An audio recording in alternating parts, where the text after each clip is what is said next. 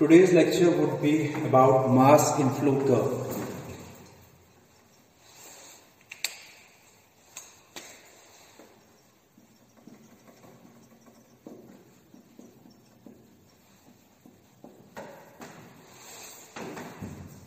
Mass inflow curve is simply a plot between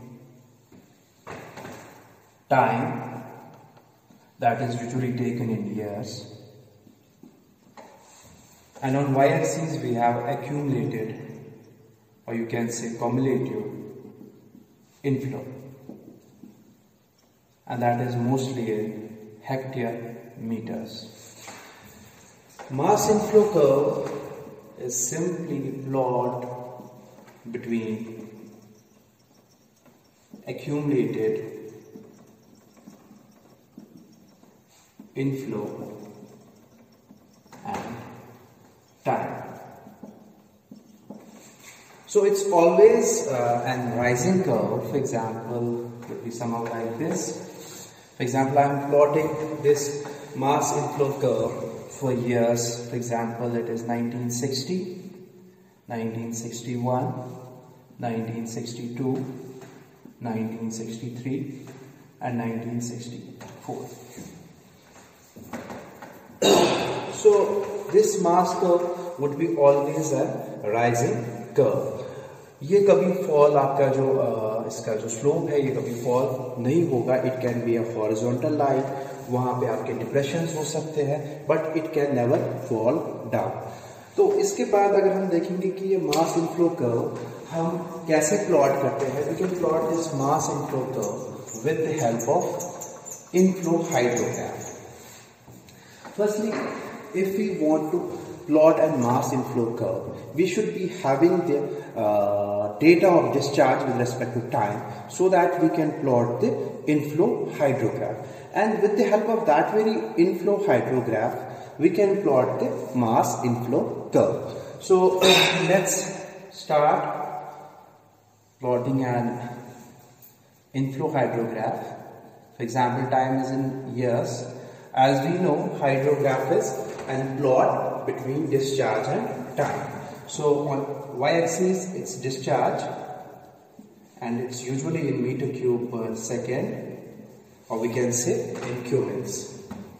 For example, this is our hydrograph for years 1960, 1961, 1962, 1963 and 1964.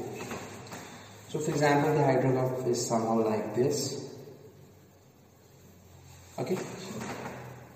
So we can plot a mass inflow curve with the help of this very inflow hydrograph. This is your inflow hydrograph.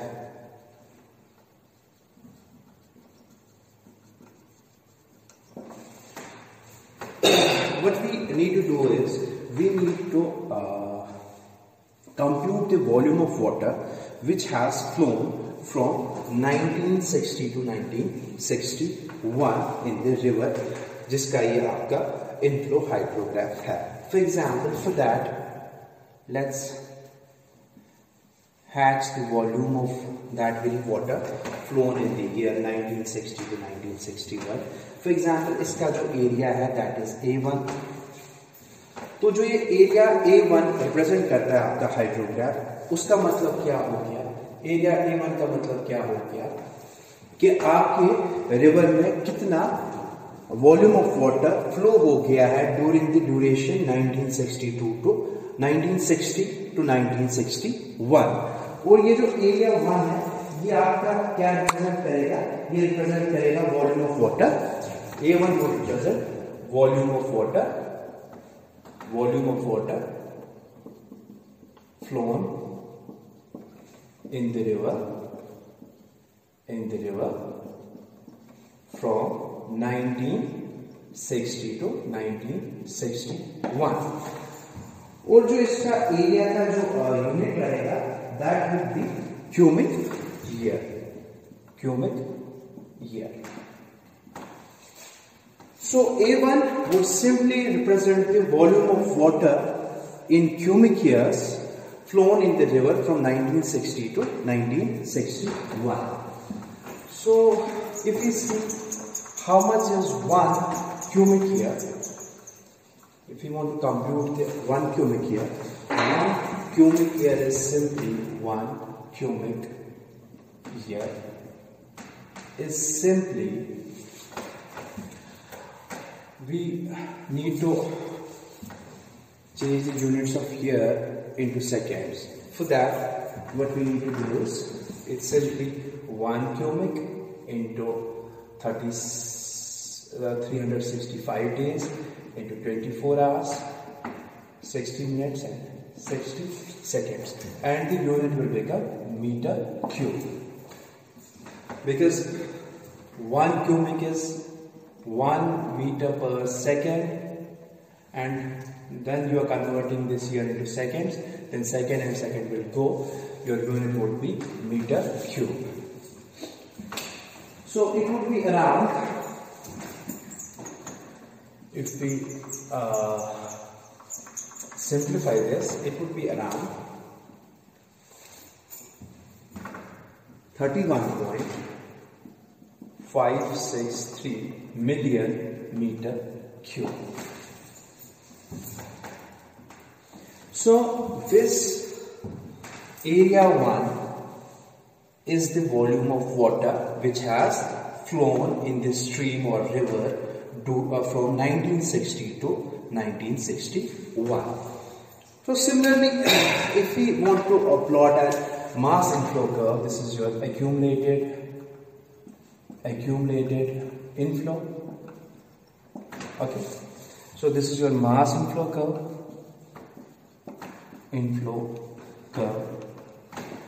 and with the help of this very inflow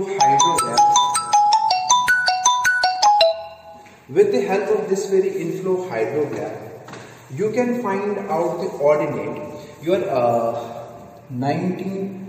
ordinate of 1960 would be 0, and then in this very mass curve, you need to find the ordinate of 1961. This very ordinate, this point.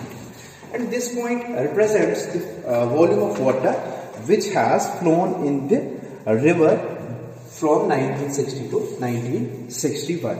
और वो किसके बराबर होगा? That would be equal to the volume of water जो आपका inflow hydrograph represent कर रहा है. So this ordinate would be A1. A1 आपका रिप्रेजेंट करेगा कि 1960 से लेके 1961 तक कितना वॉल्यूम ऑफ वाटर फ्लो हुआ है उस स्ट्रीम में, ठीक है. और उसके बाद फॉर एग्जांपल 1961 से लेके 1962 तक आपका जो वॉल्यूम ऑफ वाटर है that is equal to the area of the hydrograph A2. तो अब जब हम मास इनफ्लो कर्व की बात करेंगे, ये एक्यूमुलेटेड इनफ्लो वर्सेस टाइम है, तो आपका जो ये ऑर्डिनेट होगा 1962 का जो ऑर्डिनेट होगा मास इनफ्लो कर्व का, ये एक्यूमुलेटेड फ्लो है यानी कम्युलेटिव फ्लो है, इनफ्लो की बात हो रही है, तो it would be your A1 plus A2. Simply जो आपका A2 है, it represents volume of water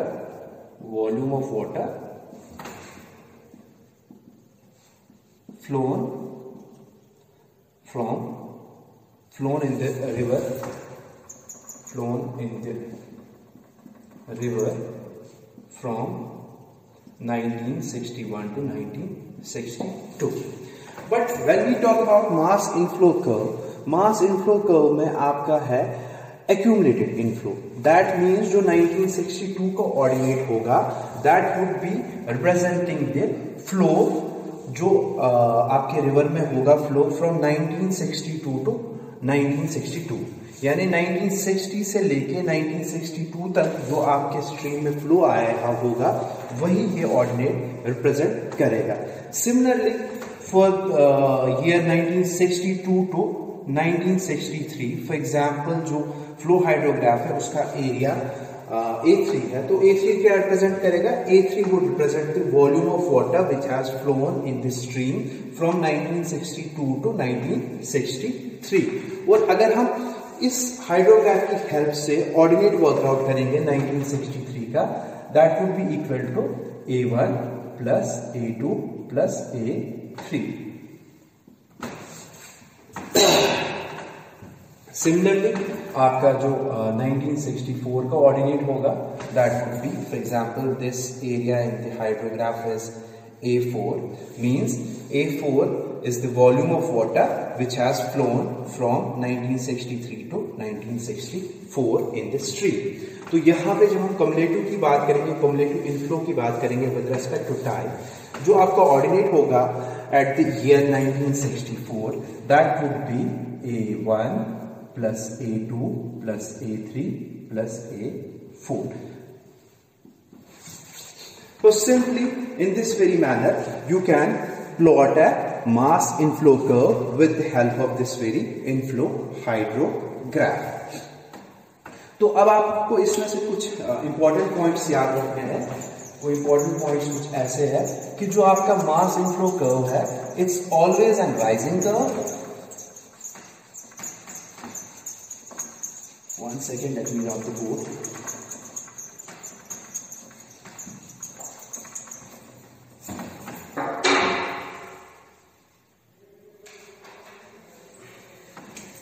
आपका जो मास इनफ्लो कर्व है, it's always mass inflow curve is always an rising curve.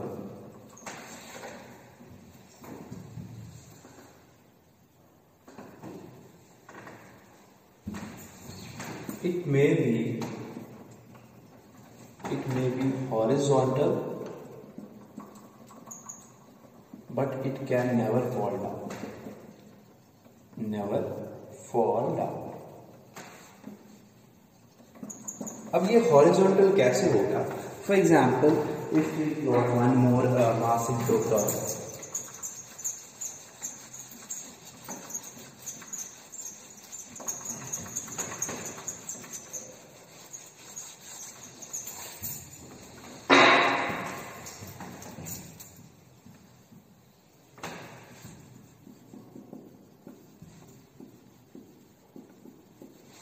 For example, this is your cumulative inflow, accumulated inflow.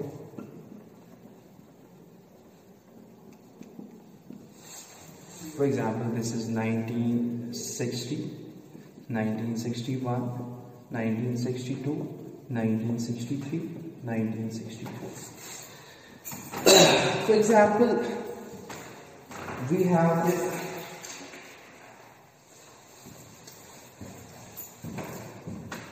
at 1960 we have zero inflow in the river, and up to 1961 there is some inflow in the stream. Okay, and then from 1961 to 1962 there is no inflow in the stream. So that can be, its mass curve is accumulated inflow versus time. So that means the ordinate for 1962 would be similar to the ordinate of 1961 if there is no flow between 1961 to 1962. So that way it can be a horizontal line. If there is no flow between 1961 and to 1962, and then if there is some flow from 1962 to 1963, so that way if there is some more discharge, let that ordinate be here, so it can rise out here.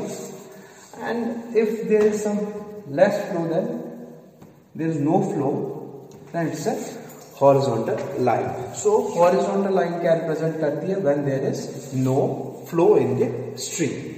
Okay, अब normally आपकी जो mass inflow curve होता है वो कुछ ऐसा हो सकता है, can be somehow like this. Okay, so जहां पे लार्जर इनफ्लो होगा रिवर में, जिस भी पीरियड ऑफ टाइम में इनफ्लो लार्जर होगा, या हम कह सकते हैं डिस्चार्ज वुड बी हायर, उस टाइम पे जो आपका ग्राफ है वो राइजिंग होगा और उसमें जो आपको क्रेस्ट दिखाई देंगे. For example this is the crest जो मैं डबल लाइन से शो कर रहा हूं. This crest represents the high discharge in the flow, high discharge in the river. और जो आपके ये डिप्रेशंस बन रहे हैं, ये depressions they represent the low discharge, low discharge. And if there would be an horizontal line in your mass inflow curve, that will represent simply the कि वहां पे उस टाइम पे कोई फ्लो नहीं था, कोई डिस्चार्ज नहीं था उस ड्यूरेशन ऑफ टाइम पे जहां पे आपकी हॉरिजॉन्टल लाइन होगी. सो दैट वे जो आपका मास इनफ्लो कर्व है, it will be always an rising curve. ये हॉरिजॉन्टल लाइन हो सकता है but it can never fall down. ये कुछ ऐसा नहीं हो सकता है, फॉल डाउन नहीं कर सकता है. So this is the concept pertaining to the mass inflow curve. Now in next lecture we will go to demand curve and mass demand curve.